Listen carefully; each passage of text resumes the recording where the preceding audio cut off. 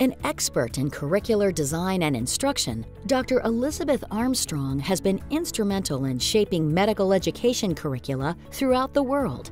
As founder and director of the Harvard Macy Institute, Dr. Armstrong has fostered a global community of thousands of educators and leaders to advance how healthcare is provided and taught.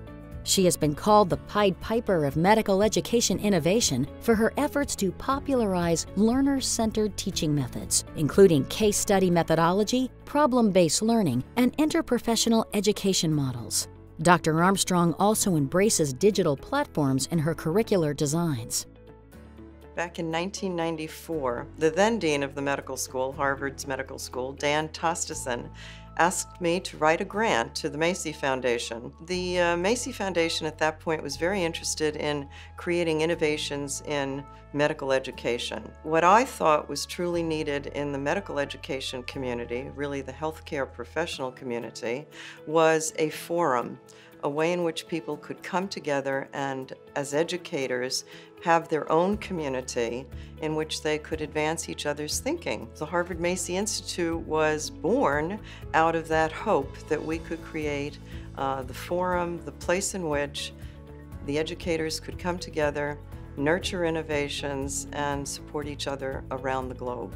And so our challenge as educators was to think about what change was necessary in the curricula around the world, and how could we use the science of learning to promote those changes. So really it was experiential learning that took hold. And so the change that I see over the last 25 to 30 years is truly that movement from the passive learning environment to one in which smaller groups of learners are working together with good faculty to engage in discussions, to problem solve, to challenge each other, and to have the kind of intellectual discussions that we really all need to have. The award really truly belongs to the community. The Harvard Macy community of, at this point, I'm told it's 5,600 scholars around the world who are advancing healthcare delivery and education.